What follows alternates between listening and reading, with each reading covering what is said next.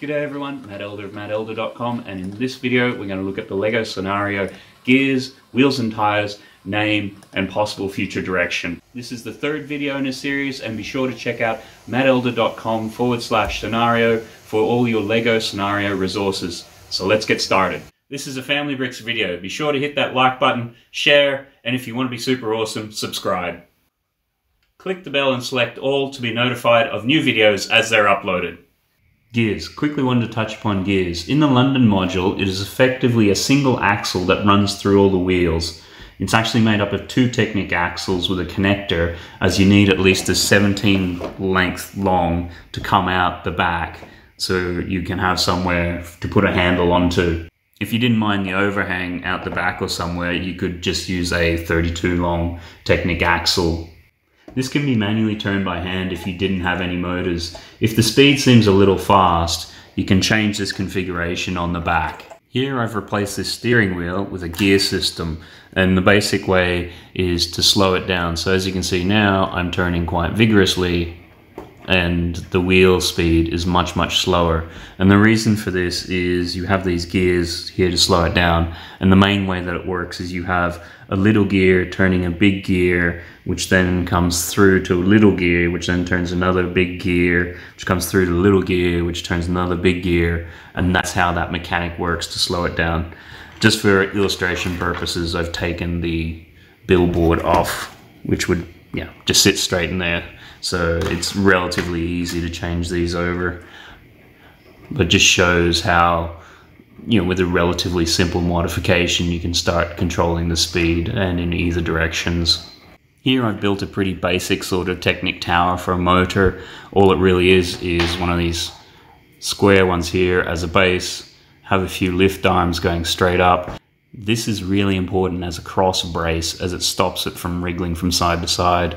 These are just a couple of Technic 1x6s with holes in it, and then a motor sitting on top, and depending upon the size of the motor you're using, here I've just used a couple of 2x6s to give it a little bit of additional height. So you literally just take the crank handle off there. I got that around backwards. Motor sits in there. Plug that into there. Just make sure that's all nice and aligned, and then turn it on.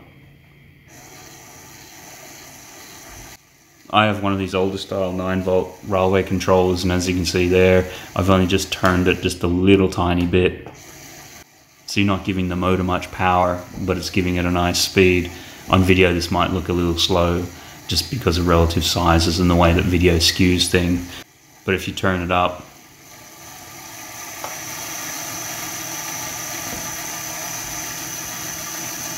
or if you turn it the other way,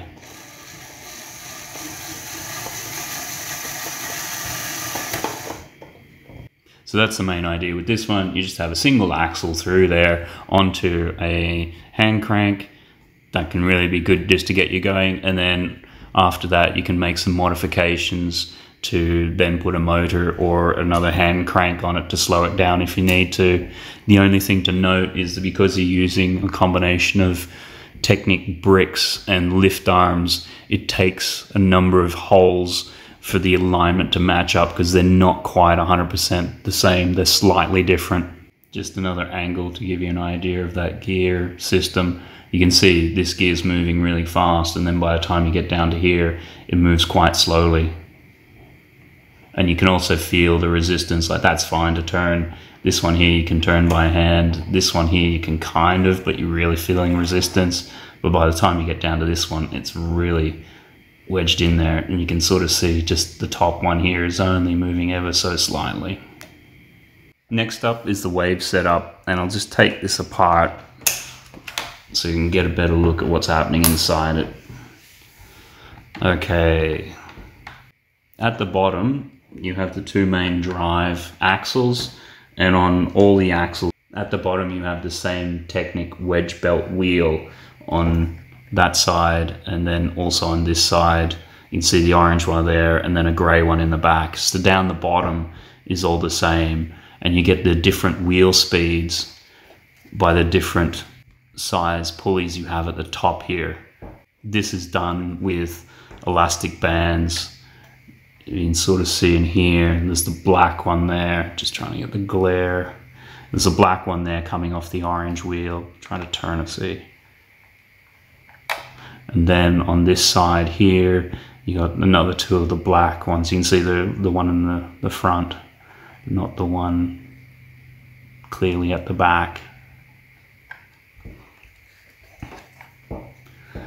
Which then those elastic bands or rubber bands come up to, there's a drive wheel there, one there, and then one there.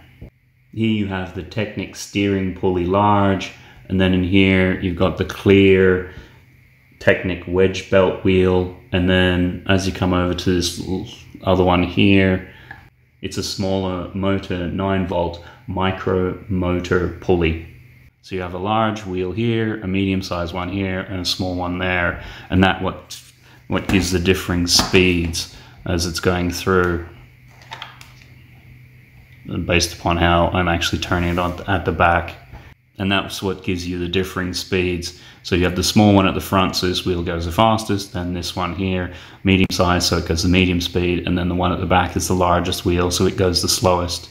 So there's lots of flexibility in here. If you wanted different configurations, all you really need to do is just move around the size of these wheels. So you could have three of the same to have the same speed, or if you put the big one at the front and the little one at the back, then the front one here would go the fastest and then that would go the slowest, or however you want to do it. So it's really flexible in that way. And then to get the two different directions, one turns one way, one turns the other. So depending upon which direction you want, all you really need to do is just move the pulleys at the bottom from either side and swap them over, or however the configuration you would want to do. So it's really flexible like that. The one thing I don't like about it, however, is you've got the rubber bands in there, which if you leave them, then over time they're going to stretch and it's just going to wear out a little bit. Although it may look like there's a single axle running through it, there isn't. To get the independent directions, you've actually got three separate axles, which means on these Technic bricks here, each sits in half. So this little axle here will sit into half of this brick, and then this axle here sits into there by half a brick, and the same there. So it's not ideal, and that's why you need these support pieces here, because if you don't have them here, once you put those rubber bands on, it's only hanging in by half an axle, so it can really easily pull it straight out. It's not ideal, but just given the 16 by 16 configuration limitation and trying to get three of these wheels in there, that seemed to be the best solution. Now onto the Star Wars action box. With the Star Wars one, I think it'll just be simpler to take part of it apart, take the side off so you can actually see what's happening in here. What you in essence have is a single axle which runs all the way through. So this is a 16 axle and there's a connector there, just there. So this is a 3 going into there. So with that single axle, just a little drive there, you turn that, it's relatively stiff and you need a lot of torque. And with that single axle, you can see that two of the wheels go one direction and the other one goes the other way. And the way that that is achieved is if we come around to the side, you can see these two have the green wheel rims in there, whereas this one actually doesn't have a rim. What you're seeing in there, and I know it's hard because there's not a great deal of space, what's in there is a custom built gear unit. So you've got the tan one which sits on the axle, which provides the drive, and then you've got some small thin lift arms, and next to it on the top, the bottom, and the two sides are actually connected to that tan gear is small little black ones. So this wheel actually sits on all those gears, and by the gears turning, that then drives the center wheel, which is why it needs a fair amount of torque, because it's literally turning the rubber on itself. To do that, it needs some resistance, because otherwise it has nothing to turn against, which is why you have a horizontal lift arm across there, and then it comes down to this here to connect to the base, which then provides that resistance. That's why when you look at this DOTS bracelet, it's all the way as far as possible off the wheel, because otherwise these Star Destroyers, being larger size, will come down and hit these in there. So that's a bit more of a complicated gear setup, but it's the way that you can have a single axle with wheels turning in alternating directions. And again, you could play with that configuration. So maybe you have this gear set up at one end so that you can have two going in one direction, one in the other one, depending upon what you want to do. So these are the three different wheel sizes we've used in these different Lego scenario setups, depending upon what you might have available to you. So this is a 49.5 by 20, which means the diameter is 45 and the thickness is 20, which was used on that one. Then we have a 56 by 26, which was used on that one. And then this is a 56 by 28 ZR. Quickly wrap the DOTS bracelet bands around each of the three wheels. So that is the DOTS bracelets applied to the wheels. Now on the smaller wheel, the 49.5, you've got to go into the second hole. So there's another hole that you can adjust into there. And you can see that is a bit loose. So that's the problem we've had with this one, is that these wheels in there, they do slide around a little bit. And in here I've got a 1x3 tile which goes across and joins those two together. So it's a way of being able to fix them relative to one another. But the other ones, you know, you can sort of see there a little bit, they've got plenty of give and movement, and it does mean that over time sometimes the bracelets slide this way, and then that starts just giving you a little bit of grief and problems with hitting the upper structure as they turn around. That said, I've just tried it. If you put it into the third notch, like so, you can actually get that to slide over that wheel, and it's really tight. So a new discovery, and probably just go back and tighten all those bands so they don't slip around as much. So that might actually work out quite well. With the 56 wheels, they actually fit on really snugly, and it's on the last band there. And I've never had any problems with these ones, with them slipping around and that. So you can use either. With the Star Wars one, where the middle gear turns independently of the others, you actually need a lot of clearance and room in the middle to be able to achieve that, which generally you can only do with these 56 by 28 ZRs. There are other 56s. So if you compare these two 56s, the internal doesn't have much space where that rim is sitting. There are other 56s like this, but they've got a much thicker wall and they won't work. And that's the problem with these ones. These 56 by 28 ZRs are actually only in a few sets and a little more difficult to come by. So that just gives you a few different options of wheels that you might have in your own collections, and some of the pros and cons with using each one. I find the process to the scenario building to be a lot like art and an art form. You're trying stuff, assessing it, removing or adding, and then continuing. You're always making little judgments of how things look relative to one another. And it can also be a redactive process, because originally I had some trees for this one which were done in a sand green to give variety as what it would be in real life. But I found because the sand green is more of a desaturated color, it was throwing the color palette off, because most of the colors here are quite vibrant and heavily saturated. And then once we took that tree off, it all then felt like it was starting to come back together again. And even doing the waveform, initially trying it with square 1x1 tiles, it wasn't giving a good effect. It was blocky. So then coming back using the quarter circles, and then originally trying the blue with the finishing being in tiles, it didn't quite look right. So then came back and then tried the round circle pieces on it. And it's that constant back and forth. And even on the wheels, the front is a transparent light blue round stud, whereas in the back, you can't really see it, but then there's the square block blue colors, so it comes more like what's happening with the wave on the back form billboard. And even with the Death Star planet shape, just playing around with the different tans and light and darks and the light combinations here. And even for the cloud scene here, the black tiles, the 1x1s, were originally a dark bluish gray, but then the characters were getting lost in that. And even though it's not showing up on camera, the black actually works much better in person. And it helps when it's turning around when you have the transition from the Death Star into the Cloud City room. As a process, feel very much it's the less is more approach. How do I represent complex detail with not very much? And that seems to be the challenge with this micro scale building. And it forces you, particularly with the billboards, where even with the rotating one there, you only have a total of 30 studs across and 16 studs down to do whatever picture it is, and then you're only seeing parts of it at any one given time. Even with doing a 16 by 16 flat plate like that, you still only have 16 by 16 tiles to play around with. Scenario name. As for the name Scenario, there's a reason for it. In around 2005, give or take a year, Sid Mead released DVDs on his illustration technique, and there was these 4 DVDs here done by the Gnomon Workshop. You can probably go through and download these as digital downloads these days. But what was really fascinating was actually listening to the commentary on this. Sid paints in gouache, which is opaque watercolor, and he had been doing since the late 50s. And his work is highly revered. Talk to any conceptual artist or designer and things like that, and they all know this guy and refer to his works often. If you go to his website, you can see his original film credits include the original Star Trek Motion Picture, Blade Runner, Tron, Short Circuit, Aliens, Time Cop, and so forth.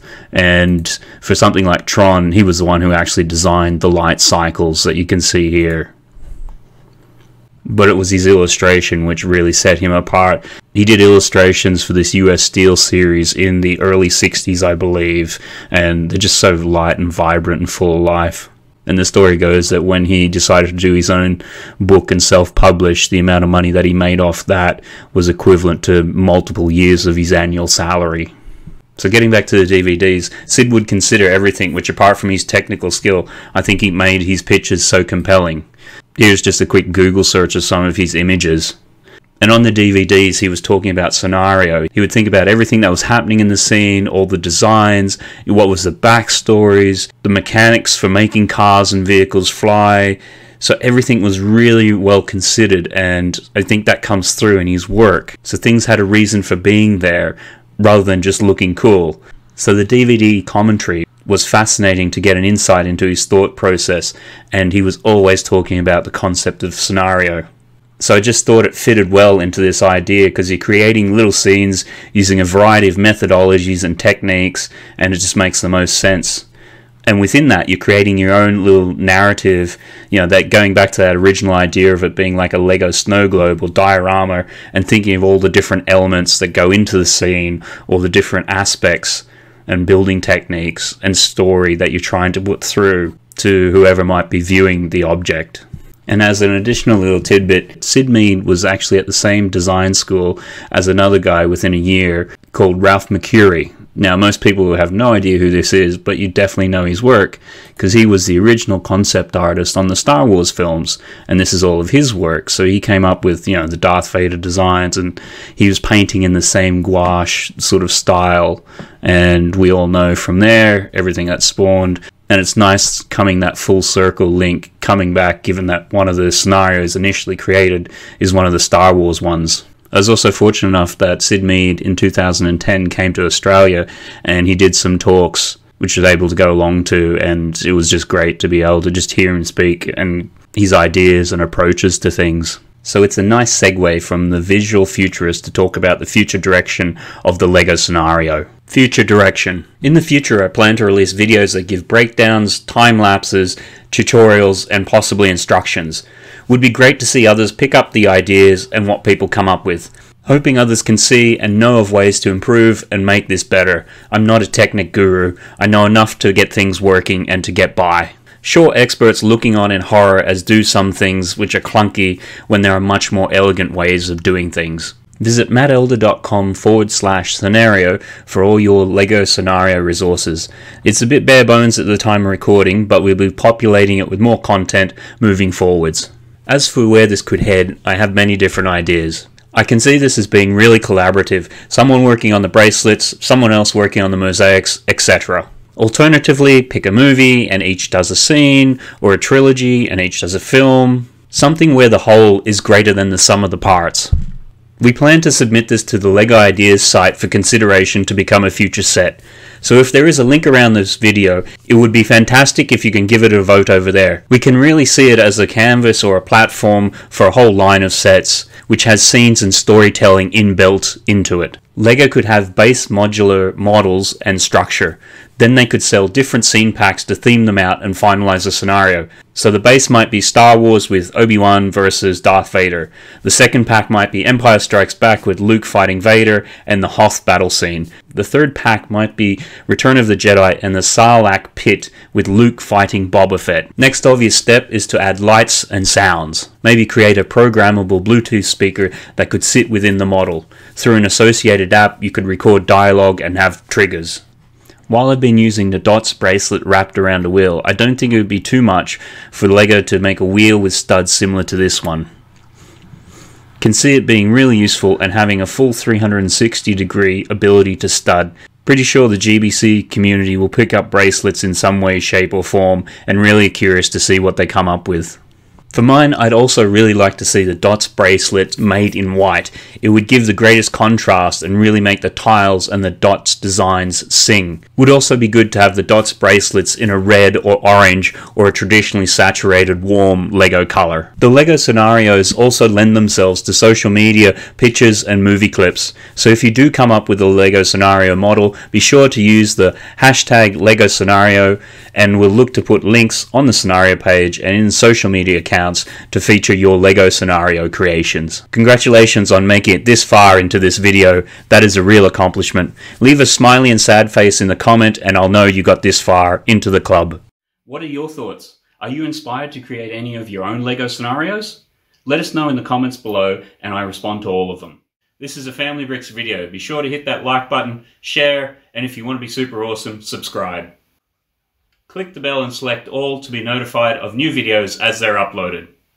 Thanks very much for watching. Here are some other videos you might find of interest. And until next time, when we talk about all things LEGO.